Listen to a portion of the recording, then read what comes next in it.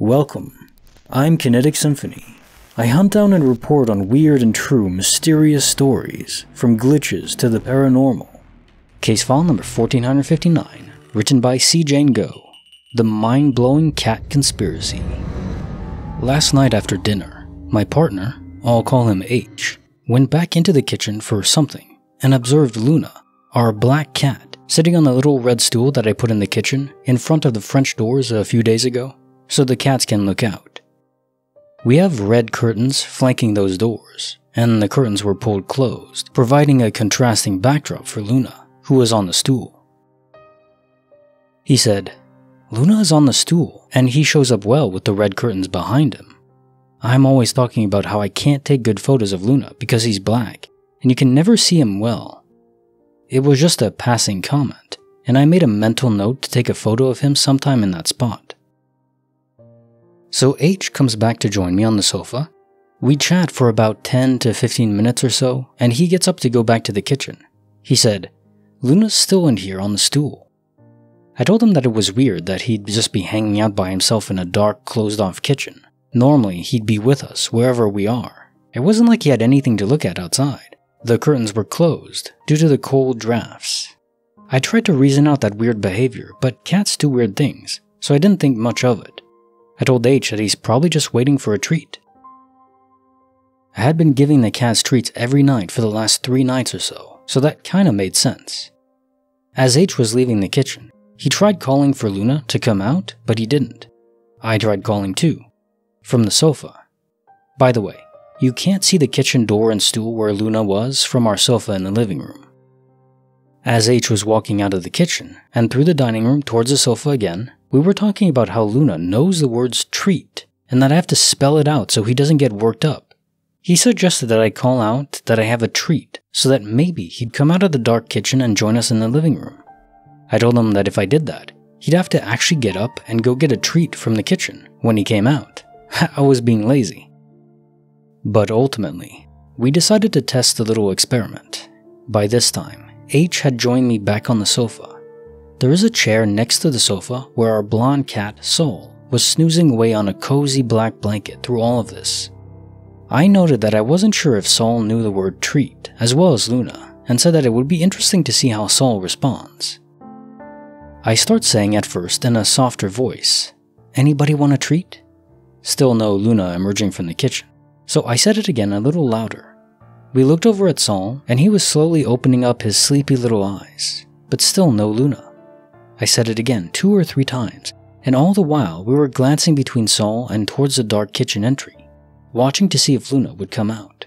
And then, when I was looking at Sol, whose head was completely raised at this point, I see right beside him another pair of green eyes, and quickly realize, we actually both realized at the same time, that Luna was curled up on the chair with Sol.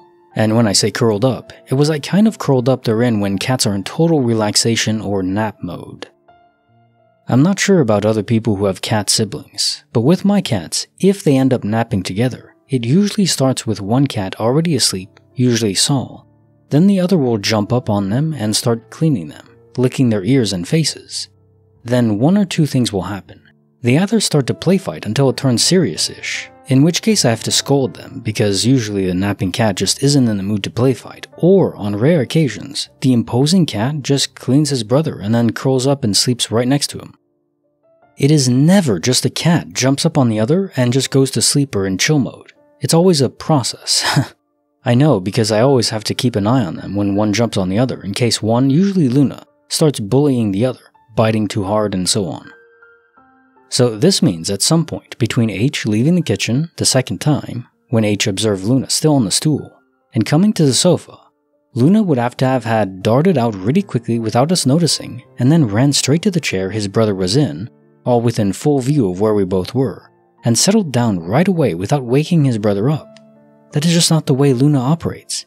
He doesn't dart through the house unless on rare occasions he's playing with his brother and they have the zoomies. Otherwise, Luna lumbers. He's a lumberjack. That's why his nickname is Luna Bear. He looks and lumbers like a small black bear. And what's more, I had called out, "Anybody want a treat?" and "treat, treat," several times. Ordinarily, when treat time is announced, He always comes running into the room, always the kitchen, except for last night when we were trying to lure him from the kitchen, meowing like crazy and acting like he's dying or going through a withdrawal and just needs a hit of that life-saving cat treat. It's a running joke that the food and treats are one of the rare things that he'll actually run up for. But he was just sitting there on the chair, curled up next to his brother, looking at me like, what are you going on about? We are so baffled. H and I looked at each other like, what the hell just happened?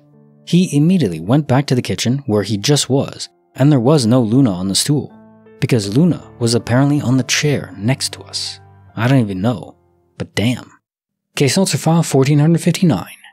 The mind-blowing cat conspiracy. Mind-blowing is a fair assessment, I would say. And yeah, there's no way you wouldn't have heard Luna moving, as you described, so quickly, and being with her brother, even if, for some reason, Luna just went to her brother, napping together, and never fought.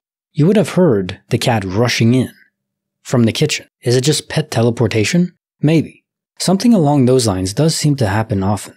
And I wonder, maybe teleportation is only possible for placeholders. That is to say, pets and maybe insects and humans that don't have a soul. They're just creations of the simulation.